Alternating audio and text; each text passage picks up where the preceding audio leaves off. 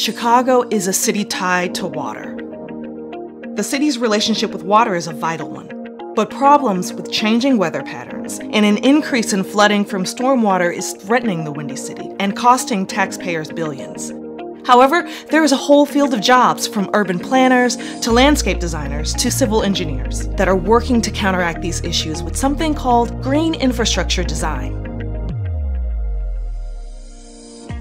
Urban planning is thinking about the built and natural systems in a community and how they all work together to provide quality of life for the people who live and work there. There are areas of planning that can cause harm to environmental resources, and we need to be protecting and advocating for the environment in the work that we do. Greenprint is working on the environmental problems associated with climate change using what's called green stormwater infrastructure, which are natural systems that help the earth to naturally absorb stormwater where it falls instead of going into our sewer system where it can overwhelm the sewer. As climate change has increased the amount of water falling in storms, we've really increased the amount of pollutants making it into our lakes and rivers and streams. By installing green infrastructure, it really does help reduce the pollutants. At Greenprint, we have a team of civil engineers, landscape designers, and planners who all work together. The civil engineer's job is to figure out specifically within communities or neighborhoods where green infrastructure can be located. Most of the time, I'm designing the actual green infrastructure that's going on a site. There are some days where I go out into the field so I can see what the site looks like and making sure that there aren't surprises underground that require, some changes to your design.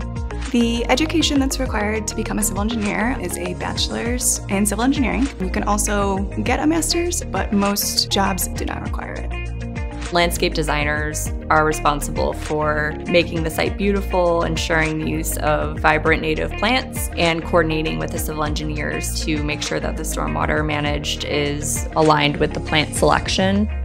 Landscape design comes in many forms. It can be as simple as designing a landscape, a garden for a residential area, or it can be a larger scale landscape for a forest preserve.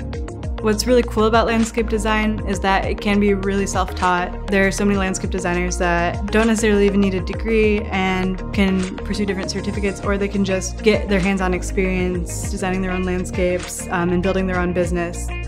Green infrastructure is increasingly seen as a sustainable way to manage stormwater in cities, which we all know will only be exacerbated by climate change. If you are someone who cares about environmental justice, there's a lot of opportunity right now in green infrastructure.